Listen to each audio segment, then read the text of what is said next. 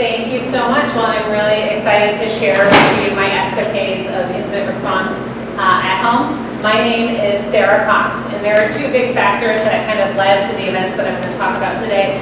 Some of it is parenting stuff, and I'm going to get into that. But the other note is kind of just professionally speaking, like why I arrived at a point where I thought this could be potentially useful. In 2013, I have been working kind of in the tech ed space. In 2013, I joined FireEye. I currently work at Trellix, and Trellix is an evolution of FireEye. So if you see those two things, they're the same. I was really lucky in that when I landed in my position, I had a supportive team and director who has always encouraged me to take on new responsibilities and grow my role outside of just kind of the training development job that I was hired to do, leading up to in 2017 and 2019 getting sponsored to go get my certifications for SANS, which is a great way to validate your feelings. If you're feeling insecure and you actually pass the test, it's like, okay, I could at least do that. Not crazy though, I think a lot of people feel this. Even that, you know, through all that, you can still feel like you might be lacking. And so this all led to, in March 2020, what I'm going to refer to as the busting. So that's kind of the professional piece of this. The other thing I wanted to say is I teach at Merritt College in Oakland, and I often, my students will ask me like, well, what certifications should I get or what projects should I work on? And I used to ask this question, and the answer I hated is like, we'll work on what interests you. And sadly now that's the one that I give you. So this was the perfect intersection of my interests, both like family and investigation. And I will say, if you have something that's interesting to you, you're gonna like be animated and find the energy to work on it. It's probably gonna be pretty hard to find the one thing that you should learn that's gonna be the key skill for your dream job.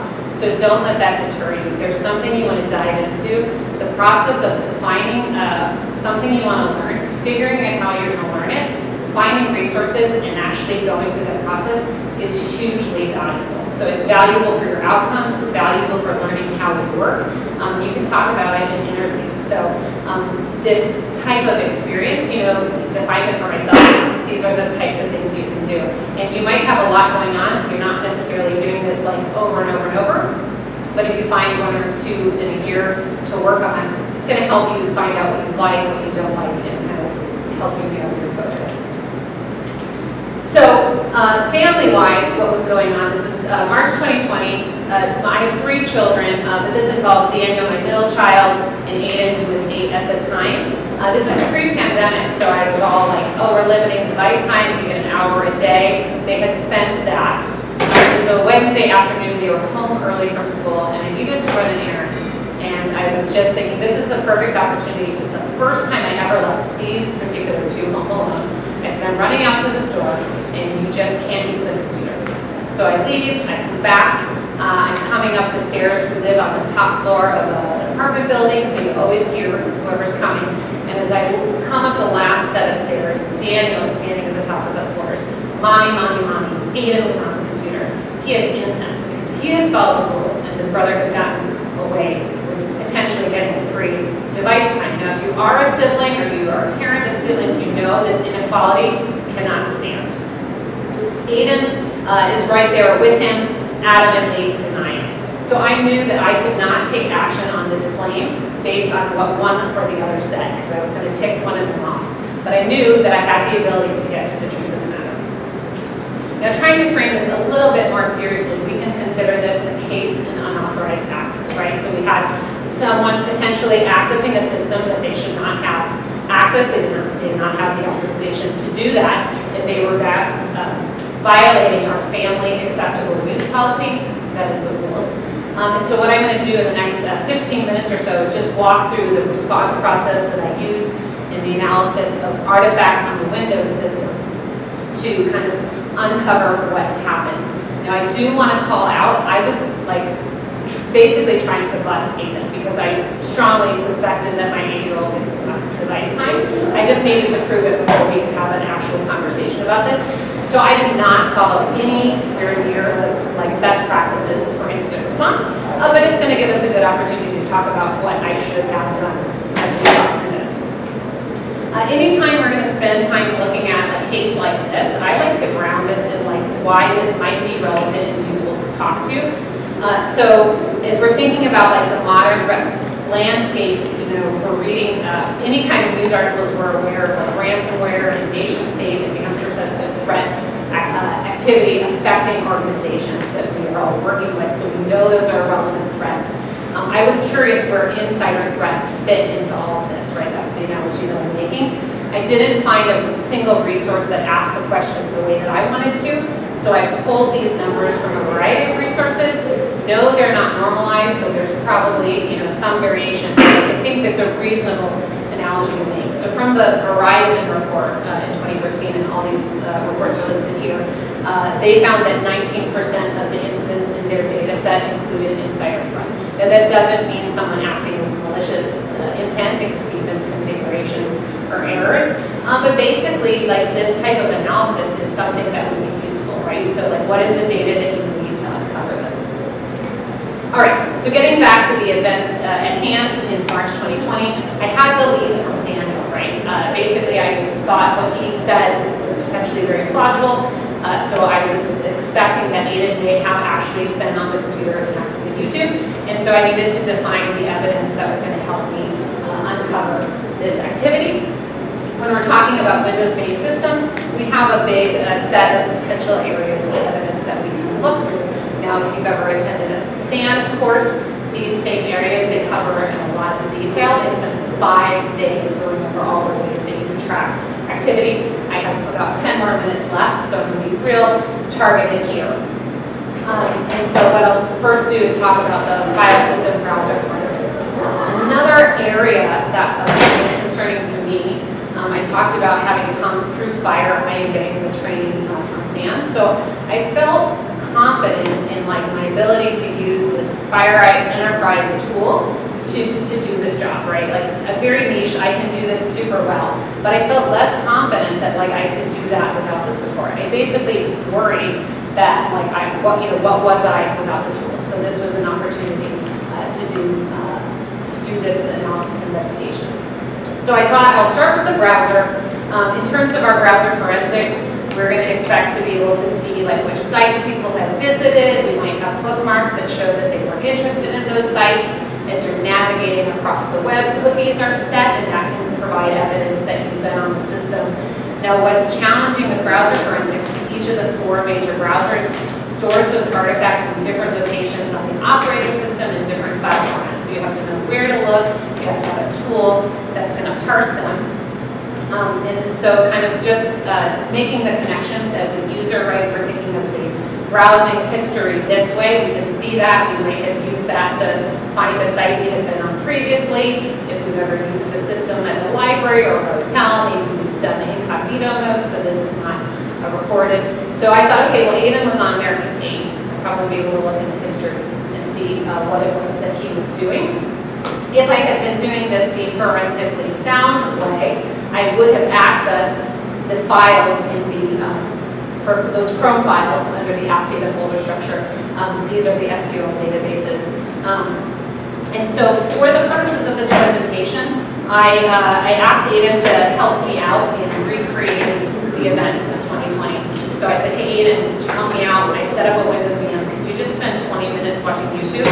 He clarified that this was not his official device time. This was extra, and then he was totally game.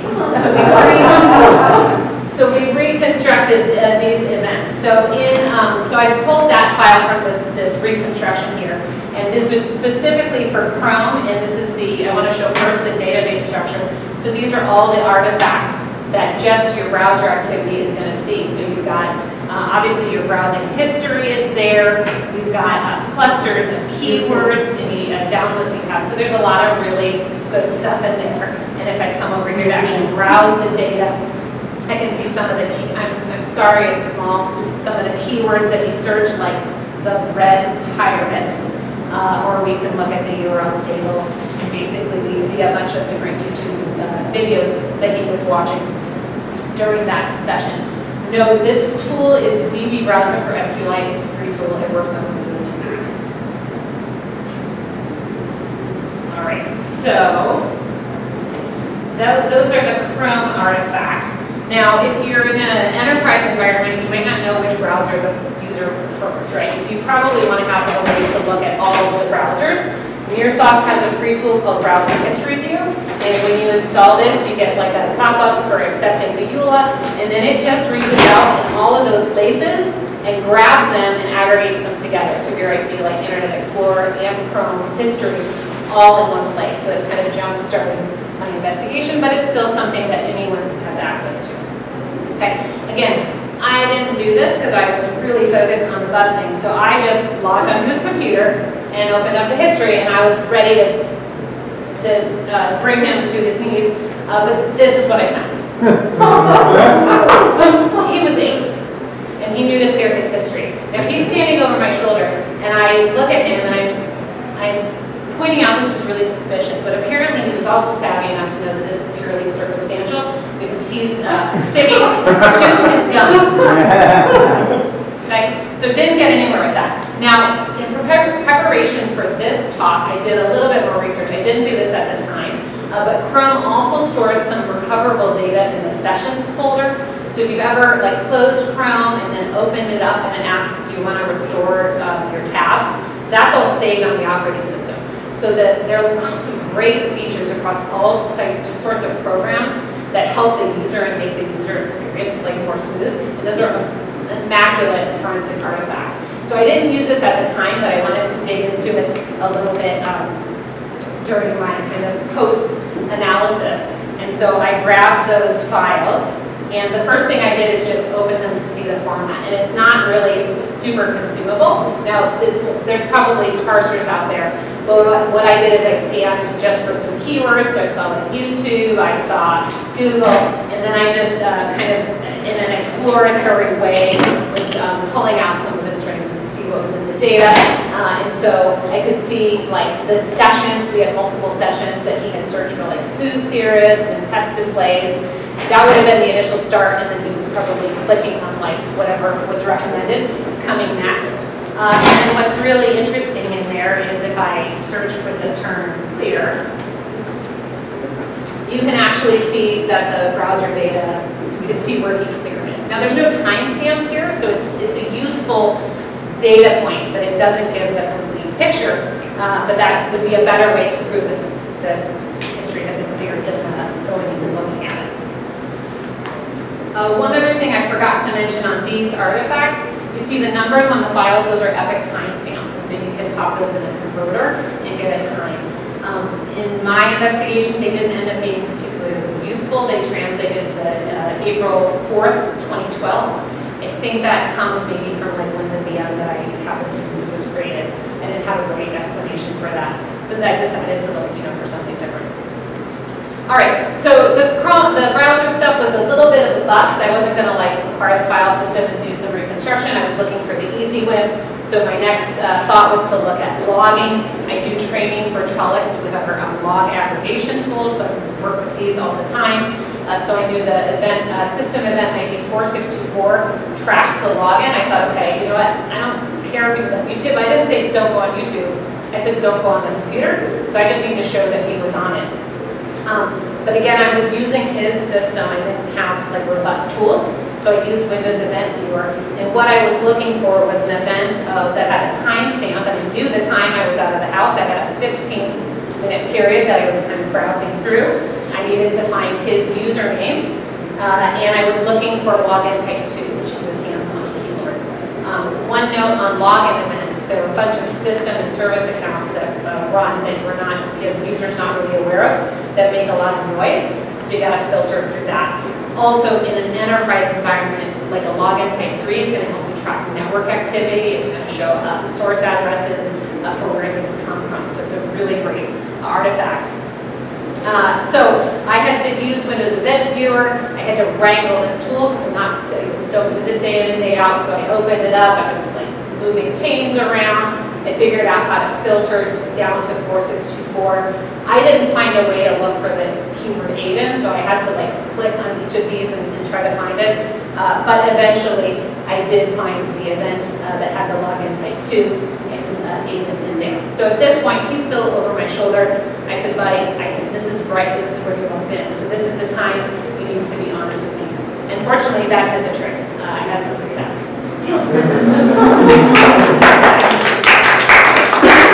As a side benefit, and this will change, I'm sure, but they think I'm like a totally elite hacker, and so they haven't tried to push the boundaries too much since then.